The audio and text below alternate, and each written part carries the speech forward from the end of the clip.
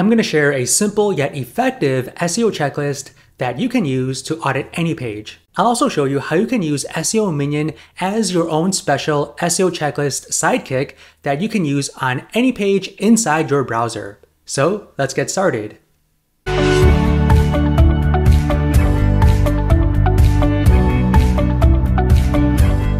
Okay, so this is my simple yet very effective SEO checklist. Now you can follow this checklist to audit any web page to help it rank higher in search engines. This is comprised of mainly on-page SEO, but also some technical SEO elements as well. These are the main things I would check when auditing a page, and you don't necessarily need to start from top to bottom. You can start wherever as long as you complete every task in this checklist. Now you can check your web page against this checklist manually, or you can use a tool like SEO Minion. Now this is a browser add-on that you can install for Chrome and for Firefox. It can check against many SEO elements for any page you're on. So it'll be kind of like your sidekick that you can use whenever you need it. So in this video, I want to show you how you can use SEO Minion in conjunction with the SEO checklist to audit any page. Okay, so let's just say we want to rank higher for this keyword, best indoor plants. And right now we are ranking lower on the first page of Google. And let's just say this is our page we want to audit with this SEO checklist. So we can start at the top. So we first need to identify target keywords. Your page should focus on one primary keyword. And I like to look at the page header for that. So this is our page header. So best indoor plants, 10 top plants to grow at home. And it's pretty obvious here that my main keyword is best indoor plants. It's also mentioned in this subheading right here. So we identified our target keyword. So I'm going to put an X under the done column. Next, we need to optimize our title tag. So let's see if our title tag is optimized. So I'm going to go back to Google, and this is our title tag. So best indoor plants, 10 top plants to grow at home. It is targeting our main keyword, which is great, but I want to check the length. So what I'm going to do is use SEO Minion. So I'm going to click on SEO Minion and click on Analyze On-Page SEO. So we can use this to audit the page. So this is the page title. So best indoor plants, 10 top plants to grow at home. And it's only 50 characters, which is a great length. It's targeting our main keyword. So great. So I'm going to put X there.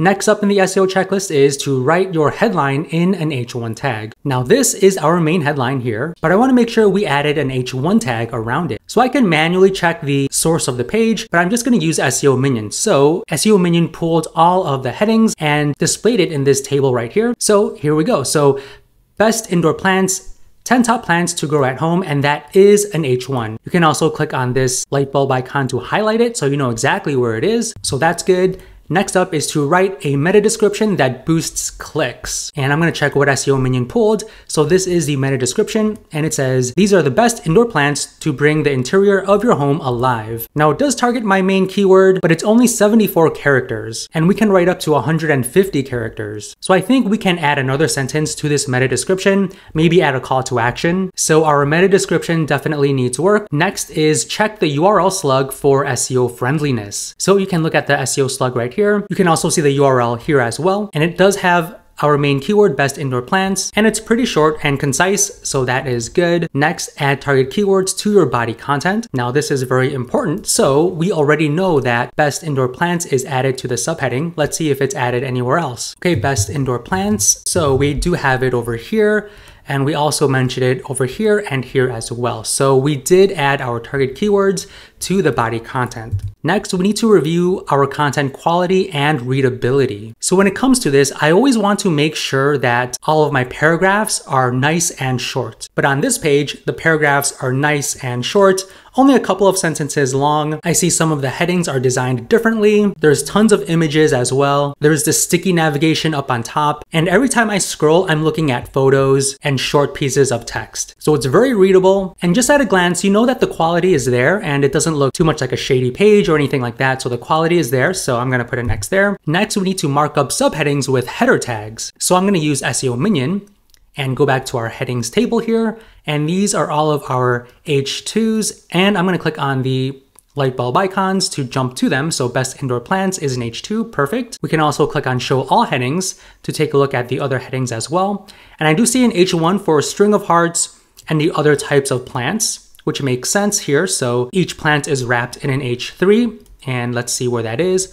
Perfect, it's right here. Okay, so we did mark up subheadings with our header tags. Next up, we need to add relevant internal links. Now you can click here to highlight all links on the page. You can also check broken links. So I'm going to click on check broken links because it also gives you additional information as well. Okay, so not only did it highlight all the links on the page, it organized the links in this table. So there are 70 valid links and there are no 404 broken links, which is great, but there is one empty link that it found. Now all of the valid links are highlighted in green. So we can see this here: air cleaning indoor plants, bathroom plants, bedroom plant, kitchen plants, and there's a couple more as well. So I think all of these make sense and are relevant. Next, we need to check to see if the page has engaging visual content like images and video.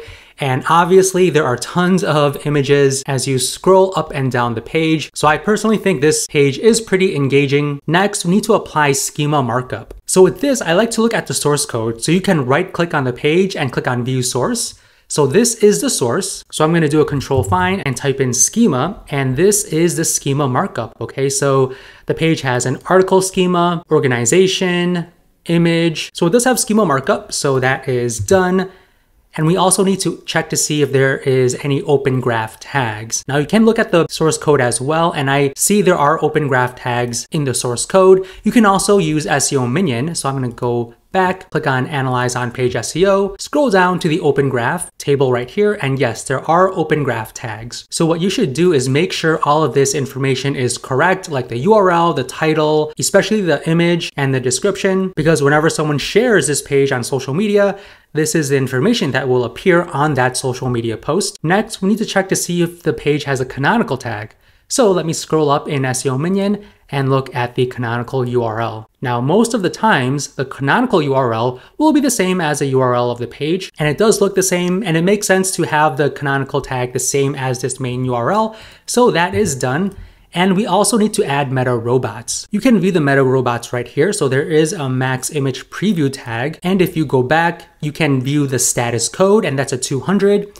And it is indexable and followable. Okay, so that is good. And lastly, we need to check to see if there are hreflang tags implemented if needed. Now, if your website caters to different people in different countries who speak different languages, you definitely need hreflang tags because that will tell the search engines what the correct page to rank for that country and language to show within the search engines. Now, you can check that in SEO Minion with their hreflang checker. So if you click on that, this is the URL of the page. And it says this page has not implemented any hreflang tags, and that's because this website is primarily for people in the United States speaking English. So this one isn't relevant for our website, so that's okay. And so we are done with this SEO checklist. So we do need to rewrite our meta description, but everything else seems to be implemented, so we are good. Now, SEO Minion also has other features as well. So you can also compare the HTML code versus the DOM of the page. SEO Minion also has some SERP features as well. So as you can see, this is a pretty robust tool that you can use to audit any page. This is your SEO checklist companion. So you can use this by itself, or if you have a SEO checklist like me, you can use SEO Minion in conjunction with your own SEO checklist. So that does it for today's video. Hopefully you enjoyed it. If you did, don't forget to hit that like button and subscribe to our channel.